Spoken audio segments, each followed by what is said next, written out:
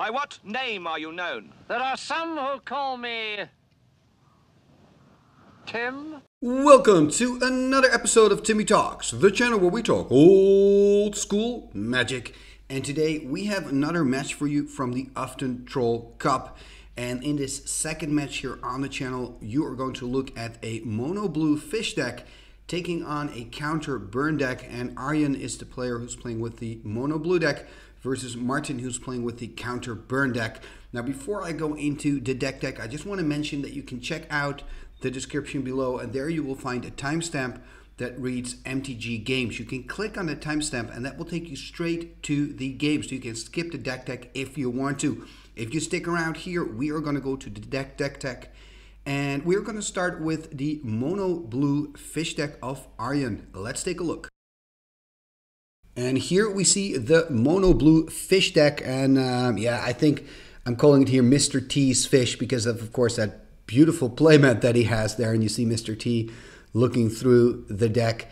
Let's just kind of look at first at the traditional part of the deck. Mono blue fish, what does it want to do? Well, it wants to play Merfolk of the Pearl Trident, Lord of Atlantis, Serendip Efreet, just having a lot of cheap creatures. The Lords, they pump the Merfolk Pearl Tridents, you know, so you get just strong creatures on the board, and then you can use your blue cards to control the game, like counter spells, power sinks, mana drains. And I'm saying the word counterspell. Look at this list again. There is no counterspell in this list. So that's the first thing that I noticed when I just quickly glanced at this list. Like, where are the counterspells? He's choosing not to play with them. So that's quite interesting. I guess instead he's chosen to go for a more beefy approach with the fish, because he's also playing with Serendip Djinn. He's playing with Suchi. He's playing with Air Elemental. He's playing with a single copy of a Mahamoti Djinn. So he's chosen to go a little bit more creature, a little bit more beefy. And maybe that will hand him over the victory long term if he cannot win it in the early game. Although I do think he has a deck that wants to deal a lot of damage in that early game and possibly finish it off with his Psyblast. So that's always a possibility. Another interesting thing here is that he's playing two Phantasmal Terrains main. I think that's actually a very good decision. I think Phantasmal Terrain offers you not just an opportunity to create a land at your opponent's side, an island that is, because that is what you really want to do when you've got Lord of Atlantis on the board, but it also allows you to deal with, for example, Maze of If. These aggressive decks, kind of suicide bluish, they have a tendency to, kill themselves. Serendip Efreet deals 1 damage, and that's Serendip Djinn. Just for the people that don't know, it's a card from Arabian Nights, 2 blue and 2 to cast. It's a 5/6 flyer, and in your upkeep, you have to sacrifice a land. Exactly, you got to sacrifice a land. If that land is an island, then the Serendip deals 3 damage to you, so that can be really, really tricky. So in other words, you don't want to face a bunch of Maze of Ifs at your opponent's side. So your Phantasmal Terrain can kind of help you there. And when you look at this deck, of course he's playing with a Strip Mine and a Chaos Orb. So that means that he's got 4 solutions to deal with non-basic lands. And that's actually what I personally kind of like. I think in the modern Swedish era, you kind of need 4 or maybe even 5 solutions to deal with all these special powerful lands. And of course, Strip Mine is an auto-include, Chaos Orb is an auto-include, and then you kind of have 2 or 3 slots to be creative and to think, okay, how am I going to deal with these lands? Or perhaps you have a completely different strategy where you say, you know what, I'm going to allow my opponent to have all these lands. I simply don't care. But I think this is a deck, Arjen's deck here absolutely does care about that. Looking at the rest of the list, I think Diamond Valley is a very interesting inclusion. We just talked about how this deck can also blow up itself. And Diamond Valley is kind of a safety switch on that. So you can kind of sack your 5/6 Djinn or your Serendip Efreet to the Diamond Valley, gain some life. And of course, there's also the Diamond Valley Control Magic combination that's quite nice.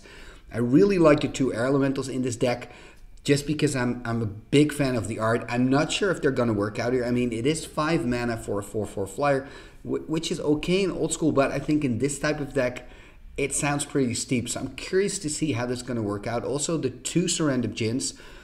You can also play this deck where you say, I'm going to play 4 Serendip Efreets, 1 Serendip Djinn, and Lord of Atlantis and Merfolk of the Pearl Trident, and those are my creatures. Perhaps you could switch the Merfolk of the Pearl Trident with the Flying Man, and you can say, these are my creatures. But it's clear that Arjen has made a different choice, and with those choices, he's making the deck a little bit more a deck a little bit more that's a little bit more focused on the mid game instead of the early game. So I'm really going to look at that. That's really interesting. I also think that Splash of Black could be a good decision just because he has now access to the Demonic Tutor, and that really helps when he needs to find a silver bullet. Okay, so this is the deck of Arjen. I'm really curious how it's going to do against the deck of Marten, and Marten's playing with Counterburn. Let's take a look at that deck list. And here we see the deck of Marten, and I've called it Counterburn on a diet. And you're probably wondering, why on a diet? This looks like a brutal deck. Yes, it does, but when you look closely, you probably notice that there is no power 9 in this deck, and of course that will be a really obvious inclusion to actually almost include all the power here. I guess not the off-color Moxen, although you could even argue that that could be a good inclusion in this brew. Anyway, he's not playing with it, and I know Marten, he's got a beautiful collection. He's got fantastic altars. Some of those altars you can see right here on this picture, and he's chosen not to play with power. He's one of those players that kind of enjoys to set himself challenges and see, okay, how can I take it from here? So he's not always making the obvious choices. Now, when we're looking at this, Counterburn, of course, being a very well-known tier 1 deck, and in this case, he's not playing it with power, doesn't mean it's not strong, because, it looks mighty strong to me. He's playing 4 Flying Man, 4 Surrender Befried, nothing surprising there. 2 Uthden Trolls, that is a surprise, and that's really nice to see. Nice black board at once, and of course, he's playing with that because this is the Uthden Troll Cup. He's also playing with 4 counterspells, 2 Power Sinks, no surprise there. 4 bolts, and he's playing with a red elemental blast main, so that is quite spicy. That's quite interesting.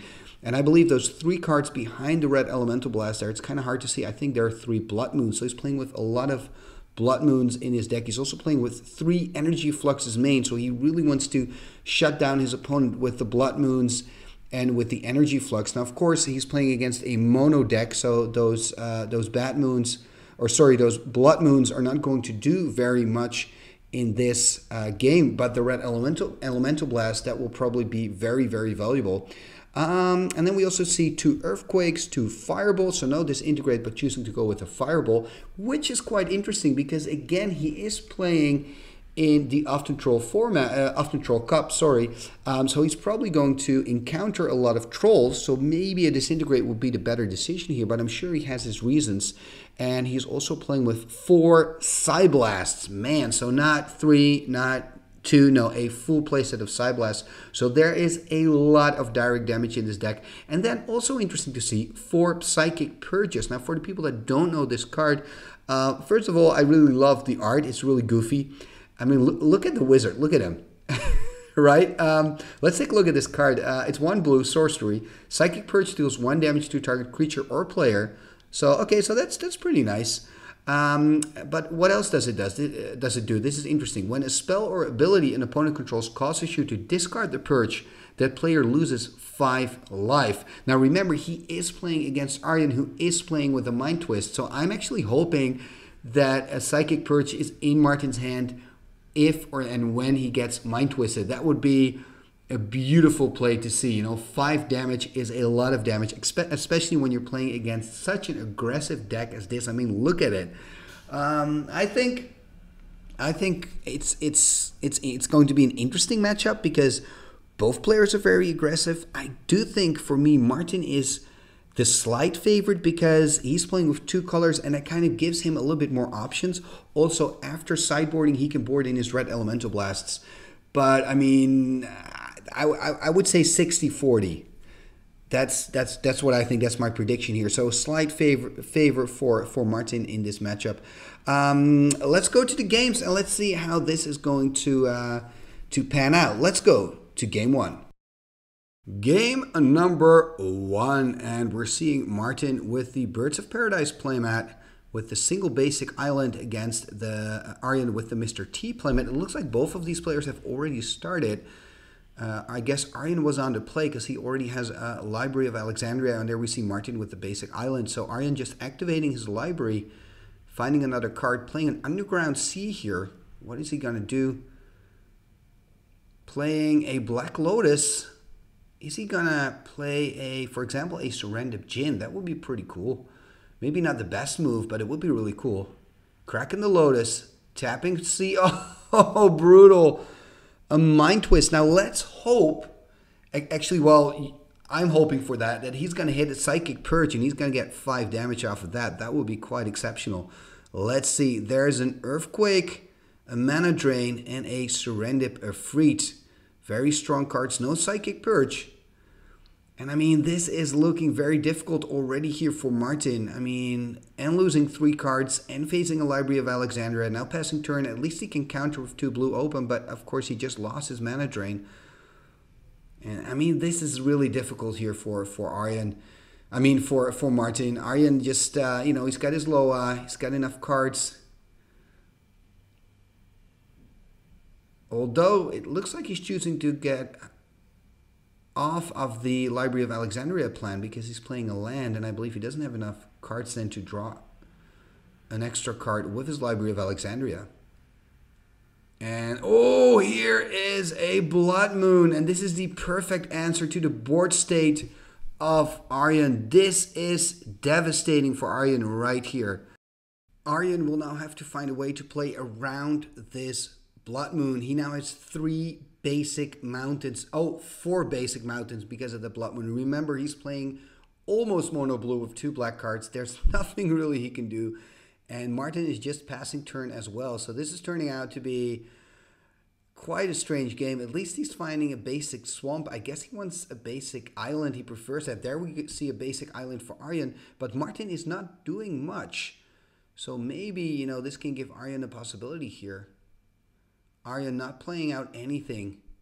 I mean, that Blood Moon is really making it difficult for him. But here is a second island. Tapping both. There's the Lord of Atlantis 2/2. Giving all the merfolks +1/+1 an island walk. And there is a quick... Oh, look at this. A quick lightning bolt. And then followed by a Psyblast on the life total of Arjen. Arjen dropping to 16 here. Marten on 19, it seems. Or perhaps that should be 18 because he's taking 2 damage from the Psyblast. What an interesting game this is. I really thought Arjen was winning after, you know, starting with the Loa, then playing a Mind Twist. But Marten completely back in the game because of that Blood Moon. And this could become quite interesting. Tapping a blue and 4 mountains here. Oh, there is a recall. Will there be a counterspell? There is a power sink, and that will do it. Means he will have to tap out now. And I'm talking about Arjen. He's not doing that. Needs to tap his swamp and his basic island. And there we see a Chaos Orb. Interesting. Maybe I would have flipped the orb on an island. Maybe. But I guess Marten is just waiting for Arjen to play a threat and then dealing with it with the Chaos Orb. That's an understandable strategy as well. There we see a Time Walk. Taking an extra turn, but I mean, Time Walk is a very powerful card, but in this situation, it's not really exotic. At least he's finding something, it seems, from the top of his deck, playing a Serendip Efreet, and he's going to flip on it straight away, so he's going to try to kill it here. And that could be, and that's a good flip, by the way, that could be the reason that Marten didn't decide to go for that second island, thinking, you know, he's playing blue, he's playing with Serendip Efreets.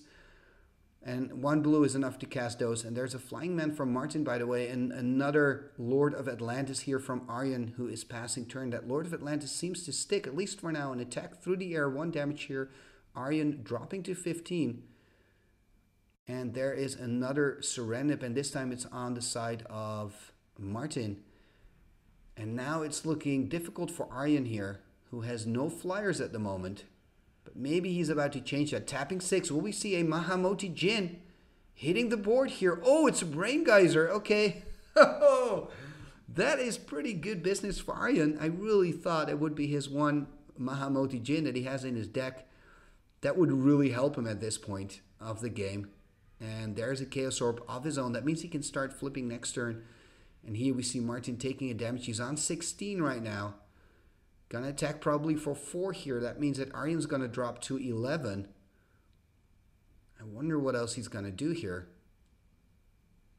Tapping 3, a Psyblast. That means he's gonna drop down to 7.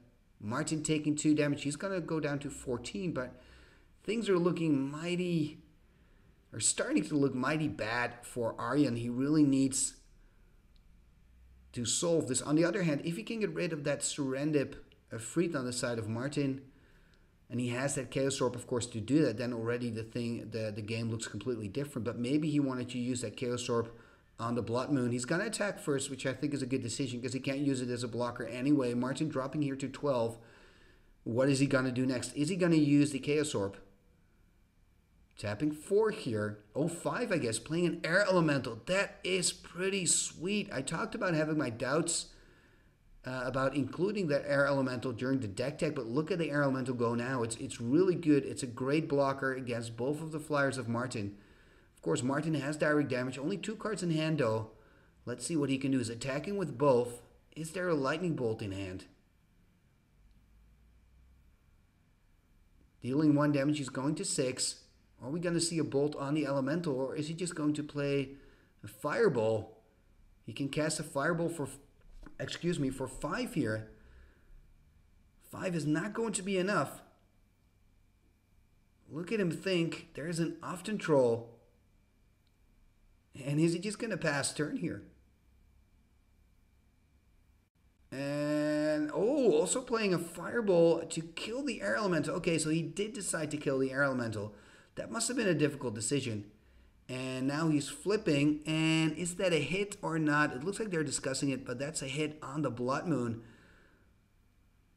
And that means that all the lands return back to normal. So, I mean, this is great for Arjen, but I think Blood Moon has done an amazing job getting Marten back in this game 1. Gets to draw a card immediately off the Library of Alexandria here. Let's see what he's going to do next. Playing an Underground Sea. He also has, of course, his 2 Mishra's Factories up and running again.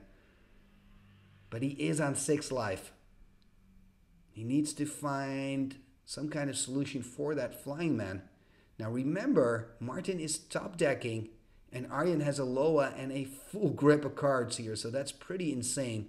So it's up to Marten to quickly try to finish this. Finding a card here.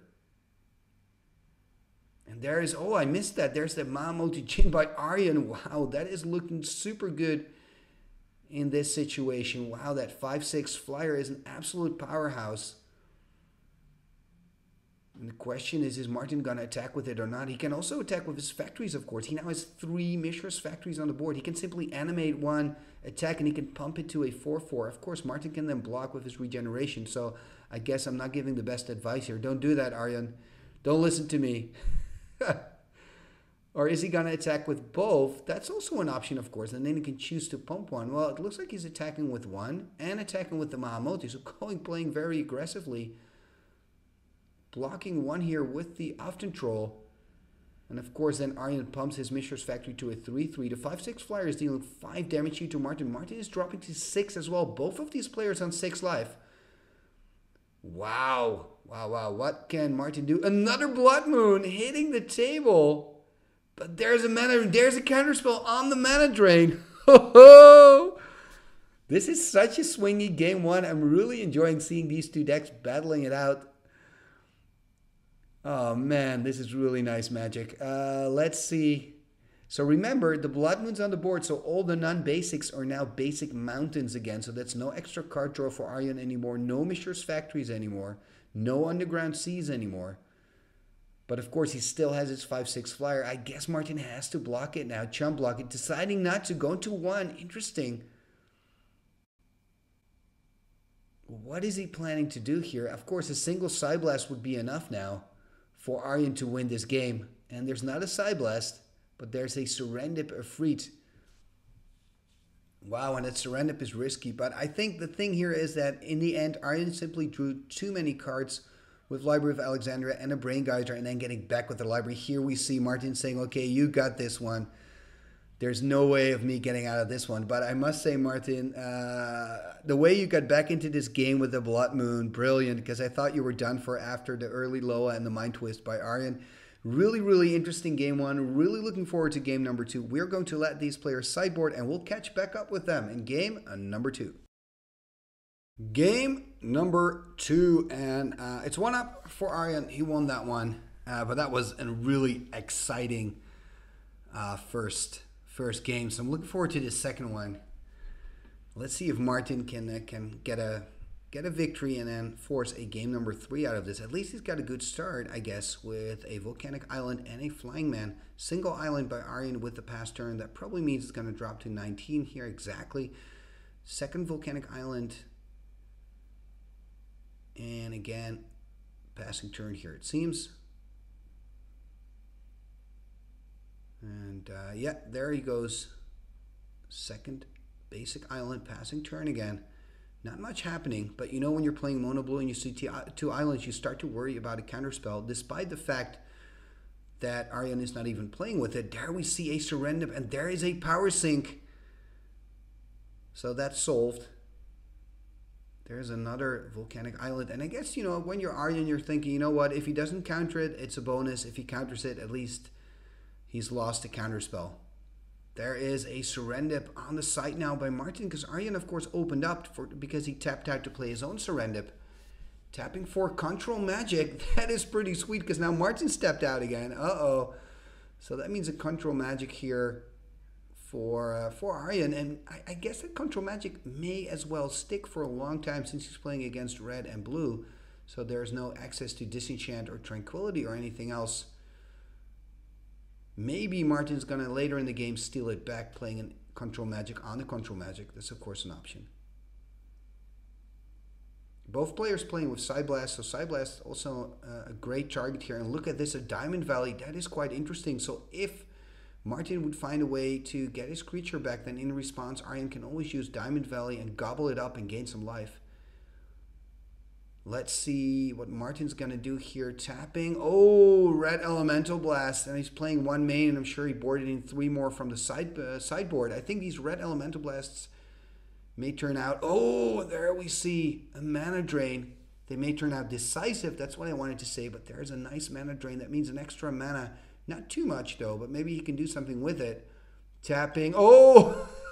This is pretty cool for Arjen. Having that one single Mahamoti in hand with that Mana Drain, having enough mana, it all works for him here. He is down to 15 because of course, the damage that he takes from his stolen Serendip Efreet.